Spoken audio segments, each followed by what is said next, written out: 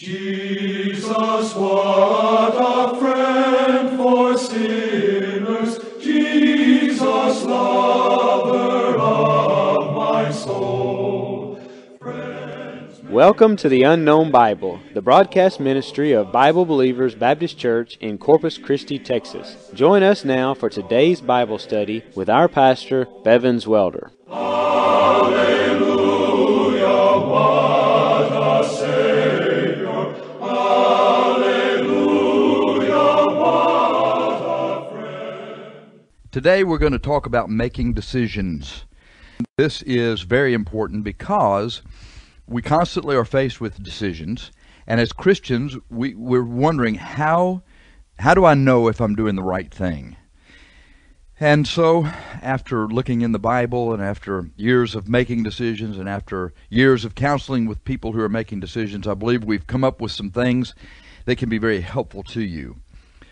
Proverbs chapter 4, verse 23 says, "Keep thy heart with all diligence, for out of it are the issues of life." Keep thy heart with all diligence, for out of it are the issues of life. So here are some considerations that should help you when you're making decisions. Remember, your heart makes your decisions, not your mind.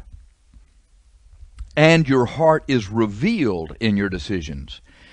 What I mean by that is sometimes you'll see young people, and then when they're 20 years old or 22 years old or whatever, you'll see them make a decision. You'll think, how in the world did he or she make that decision?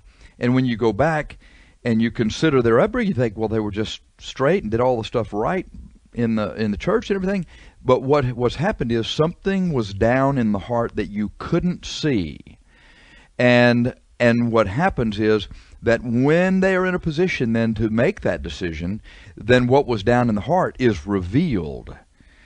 And so it's not something that they just did right then. It's something that they've been bringing into their character for a long period of time, and now under the right set of circumstances, boom, the heart is revealed.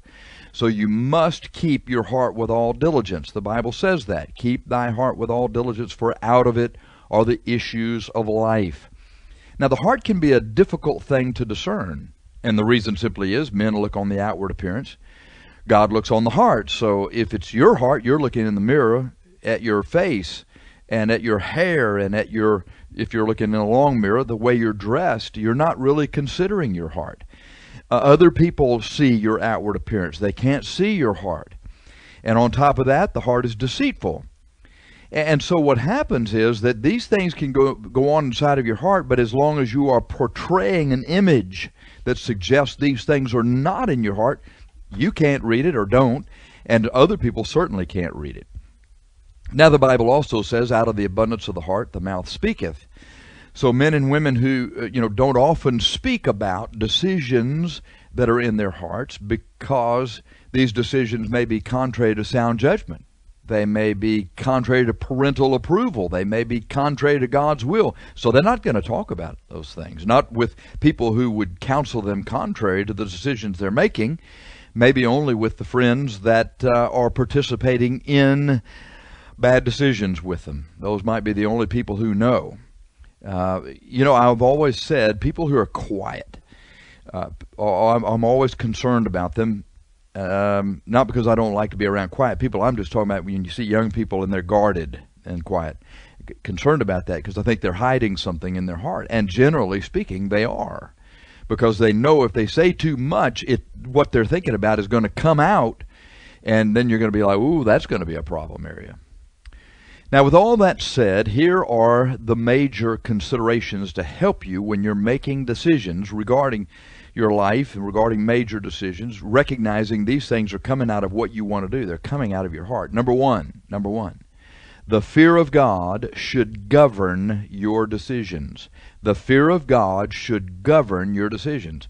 Proverbs chapter 9, verse 10 says, "The fear of the Lord is the beginning of wisdom." So if you're going to make wise choices, then you have to have the fear of the Lord. That's where wisdom begins. And the nice thing about it is when you make a decision, and it is prompted by wisdom that comes from the fear of God, you can be confident that it's a good decision. Proverbs chapter 14, verse 26 says, "In the fear of the Lord is strong confidence." And you want that. You want strong confidence that you're making the right decisions. You don't want to make decisions and then second guess whether what you decided was a good decision or a bad decision. It's too late to start analyzing it and troubling yourself over the decision you've made. Make your decisions out of the fear of the Lord. And the beauty of wise decisions, the beauty of decisions that are made and governed by the fear of the Lord, is that wise decisions are good decisions. Proverbs chapter 16, verse 20 says, "He that handleth a matter wisely shall find good, and whoso trusteth in the Lord, happy is he." So you really want to do that. You want to make your decisions in the fear of God. And you say, now, what does that look like? Well, you know what it looks like? It looks like Esther approaching King Ahasuerus.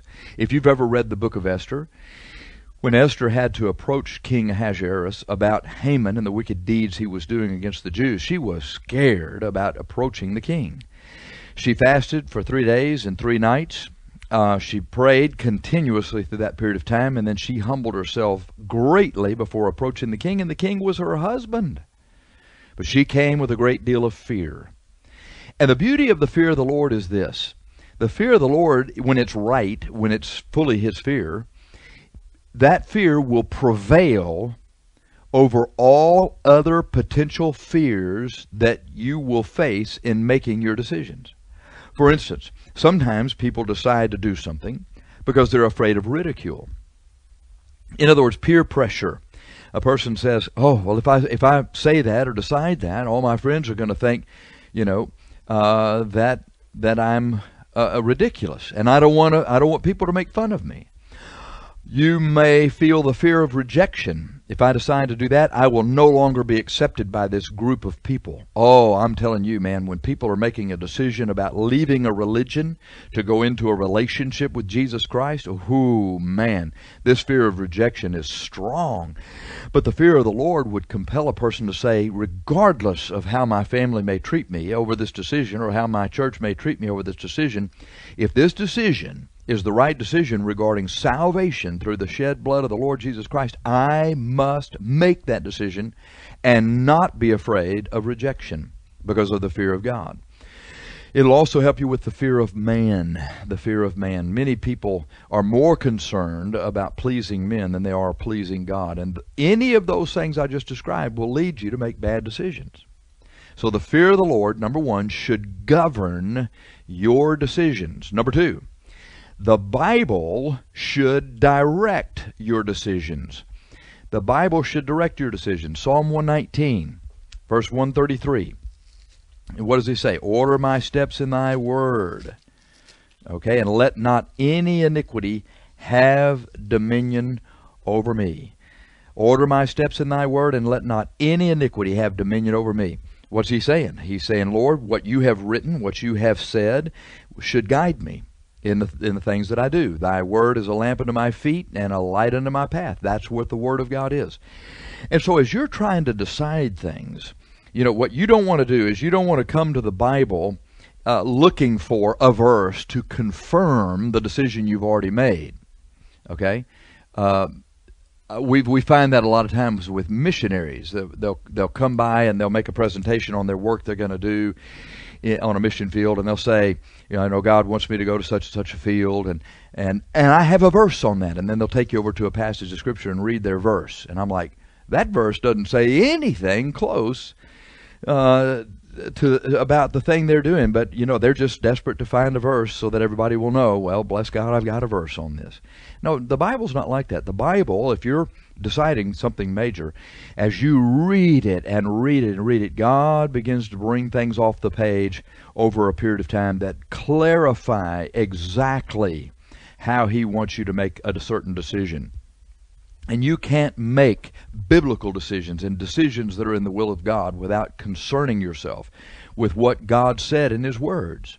So the Bible should direct your decisions. And the best way I know how to do that is not to pick up a concordance or just to let it fall open wherever, but to really read it, and let God communicate with you out of the words of God. Now, I will say this. I knew a fella, and he didn't have a close walk with the Lord, but he had a walk with the Lord. And whenever he had to make any decision, and he didn't know what to do, he would go home, he would open the Bible wherever it fell open, and he said, invariably within 5 pages of reading, I knew what to do. I don't know that I can recommend that to you, but I'll tell you what, that's a whole lot better than not looking in the Bible at all. The only trouble is, and that's why the fear of the Lord has to be first. You can read that Bible looking for the answer you want to find, and it will convince you that you are right. Don't want to go there. Must have the fear of God first, and then the Bible. Bible should direct your decisions. Number 3, when you're making major decisions, prayer should guide. Prayer should guide your decisions. You know the verses in Proverbs. Trust in the Lord with all thine heart, and lean not on thine own understanding. In all thy ways acknowledge him, and he shall direct thy paths. He shall direct thy paths. All right, well, prayer is acknowledging God. Proverbs 16:9 says, a man's heart deviseth his way, but the Lord directeth his steps. All right, then, there you go. The heart is making the decision. A man's heart deviseth his way, but the Lord directeth his steps. When you fear God and you are reading in the Bible, God will direct you. His Holy Spirit will lead you. The Bible says, as many as are led of the Spirit, they are the sons of God.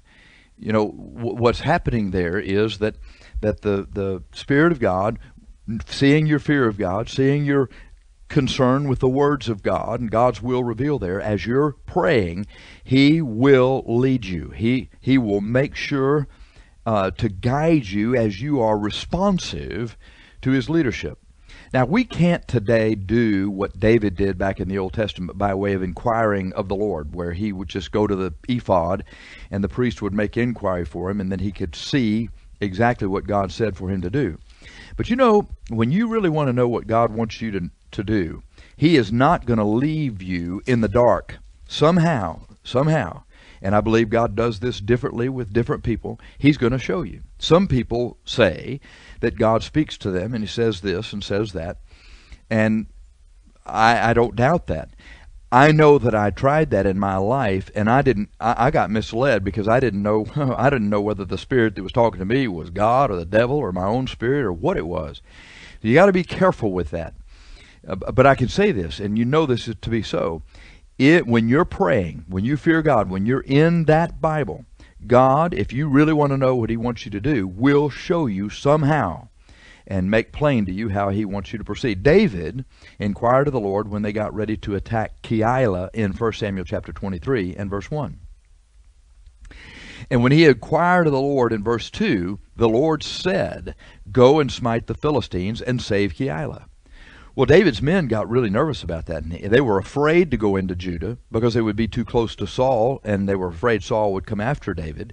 So David inquired again in verse 4, and the Lord answered him and said, arise, go down to Keilah, for I will deliver the Philistines into thine hand. So David went. You know, that's really good. David was not in a hurry. He tested that decision with the Lord a couple of times to make sure it was the right decision.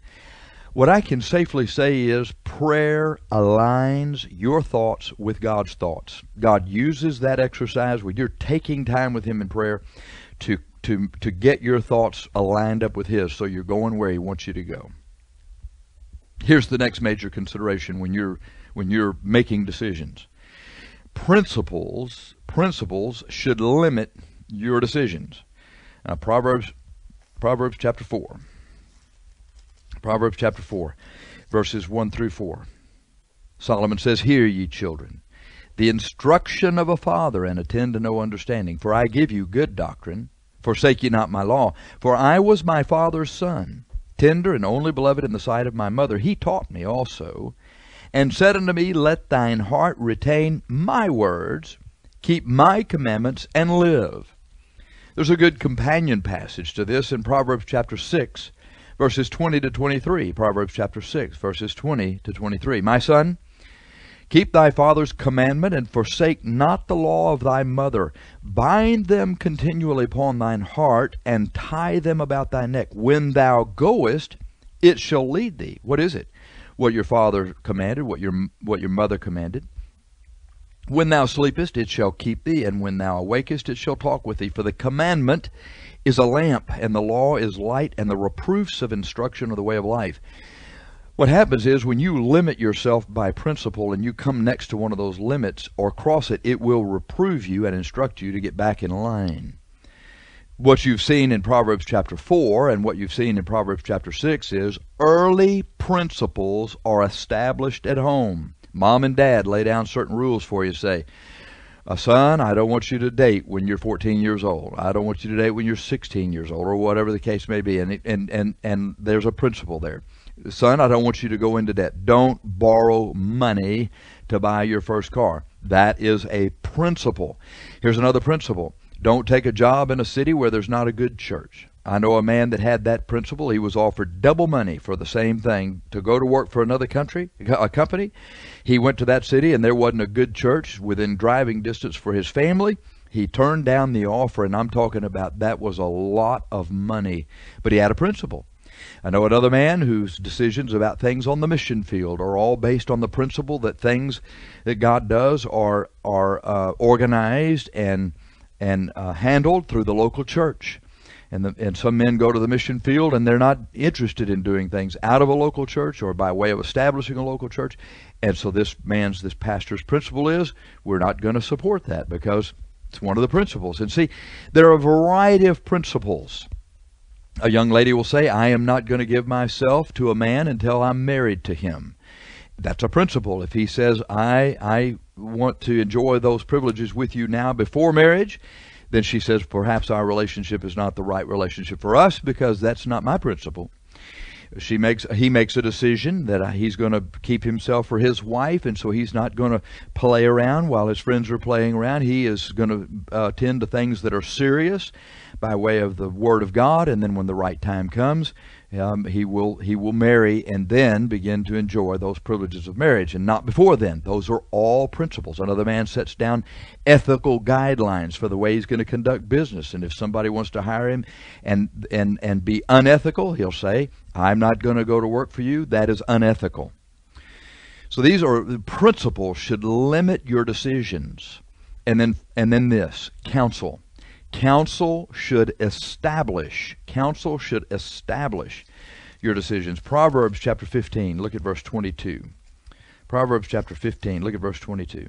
Without counsel, purposes are disappointed, but in the multitude of counselors, watch it, they are established.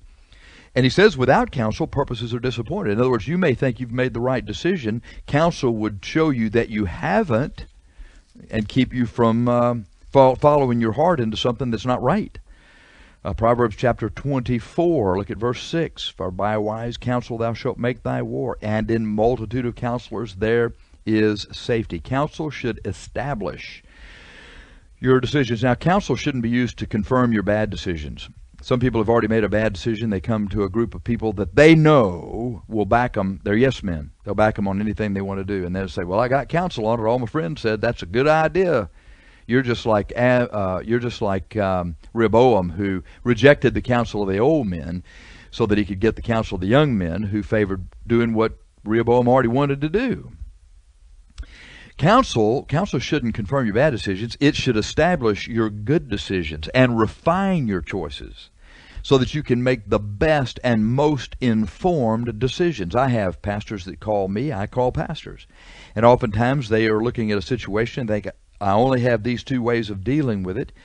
And they know they need to do something, and so we'll talk, and then they'll see, I didn't see that. Here's another opportunity, and they'll get a little more counsel on the thing, and then all of a sudden they have not just made a good decision, they've made the best decision, they've made the most informed decision. It's worked for me, it's worked for them, it's just a good thing. All right, now let's review these 5 things, and then I'm going to show you 3 considerations to watch out for. The major considerations when making decisions. Number 1, the fear of God should govern your decisions, because that's where wisdom comes from. The Bible should direct your decisions, because that's where you're going to see the will of God. Prayer should guide your decisions, because that's where you're going to know God's thoughts about what you're going to do. Principles should limit your decisions so that you simply take certain decisions off the table if they go against your principles. And counsel should establish your decisions so that the decision you're making will absolutely be the best decision and not just a good decision. All right, now, given those things, there are three considerations that you really need to watch out for. Number one, circumstances can control your decisions. You see, circumstances make you reactionary rather than proactive. What we've been talking about up to this point is that you are calmly assured of going in God's direction because you have sought God's way of making decisions. But let's say your life starts becoming chaotic and you are dealing with one circumstance after another. You simply jump from one circumstance to the next like you're on a merry-go-round. And you're like, I cannot stop long enough in order to make any right decisions because I'm just constantly having to deal with one thing coming at me after another. You know what to do? Stop. Stop. The Bible says, be still and know that I am God. You just have to stop. You have to get alone with God and settle down. Some of these decisions that you are making that are reactionary don't need to be made today. They can be made a later time. You've got to get with God and know where He is. Once you settle down, once you get alone with God, God can lead you, and that's what you need. You need God leading you rather than letting your circumstances lead you. You say, well, I can't deal with these things, one thing right after another. You're in a bad situation. You are on what I call, you're on the merry-go-round, and you have to step off the merry-go-round and see your life from a fixed position. Be still and know that I am God, so that you can sort it out, one thing at a time. Hard to do, I'll grant you, but you got to do it. Here's another consideration, something to watch out for. Sin. Sin can skew your decisions. In Proverbs chapter 5, in verses 22 and 23, Proverbs chapter 5, verses 22 and 23, the Bible says, his own iniquities shall take the wicked himself, and he shall be holden with the cords of his sins. Since he will drag you away, drag you into bad decisions. He shall die without instruction, and in the greatness of his folly, foolishness, he shall go astray. Sin can really skew your decisions. You see what sin does? It drags you into making bad decisions. It gets a hold of you and starts confusing you and deceiving you and bringing you into a situation where now you've made one bad decision. You lied, you cheated, you did something. Now you have to make another bad decision on top of that bad decision to cover for that bad decision, and it has a compounding effect. Sin, and I'll tell you what else. Sin is so deceiving, it can make you think you're doing right when you aren't.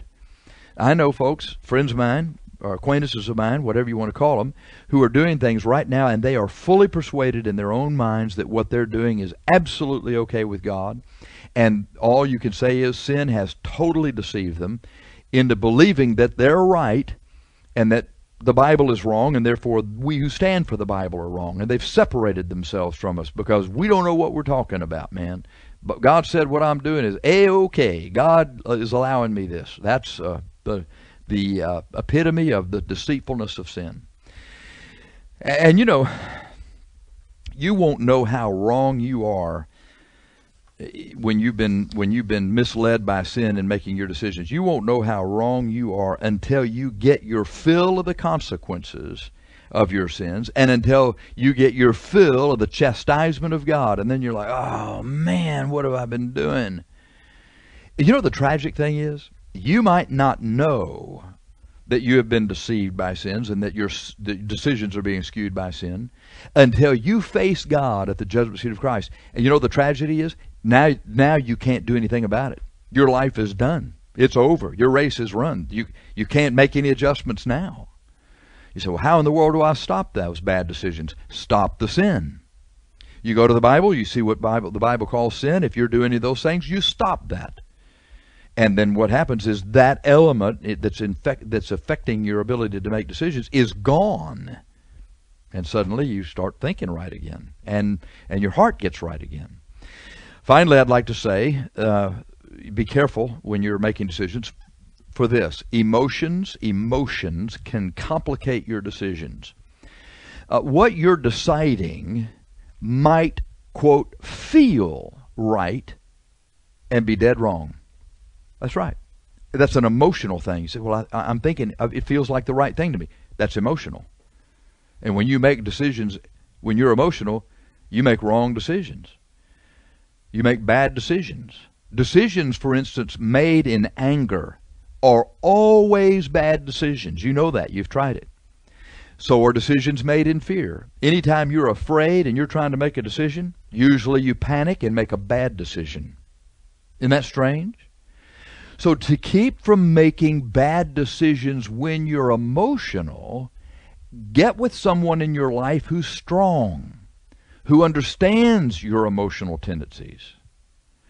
It's nice, for instance, when you're married, if your spouse is a real good balance to you, he or she knows when you're, being affected by your emotions, when your heart is being, bouncing a little bit. And you just say with them, look, I'm trying to make this decision, and I really don't know if I'm feeling, reacting this way because I'm feeling fearful or mad. And your spouse, who's not usually involved in that particular emotion, can look at you and say, you know what, you just need to settle down. You just need to settle down. And once you're not emotional, you can make this decision. You know what? When you do that, you can settle down with God. And when you're settled, listen, you will know what to do. That's right. When you're settled and you're free of that emotional pull, that strong pull of love or fear or hatred or anger, and you'll be able to settle down and say, you know what? It's clear now. I can see exactly what to do. Because you're not being pulled by the emotions. Don't be in a hurry when you're making decisions. Be deliberate. The Bible says, he that hasteth with his feet sinneth. Don't be in a hurry. And when you're not in a hurry, then you can let the fear of God and the Bible and prayer and your principles and good counsel guide you and help you in the decisions. And you can not be controlled by your circumstances, and you can see the sin that's messing with your heart, and you can give time for those emotions to settle down, and then you'll be making good decisions. And you'll live with this. I'll tell you, you'll live with what you've just heard for the rest of your life. These things will really help you. Amen. You have been listening to The Unknown Bible, the radio ministry of Bible Believers Baptist Church in Corpus Christi, Texas. For information about our church, go to our church website at www.my3bc.com. That's my3bc.com. If you would like to contact us by telephone, our number is 361-241-6100. Bible Believers Baptist Church is a Bible-believing church located at 1701 Rand Morgan Road. If you are not currently a member of a Bible-believing church and you are looking for a church with an uncompromising stand on the words of God, come visit with us this Sunday or Wednesday. We would love to see you. Hallelujah.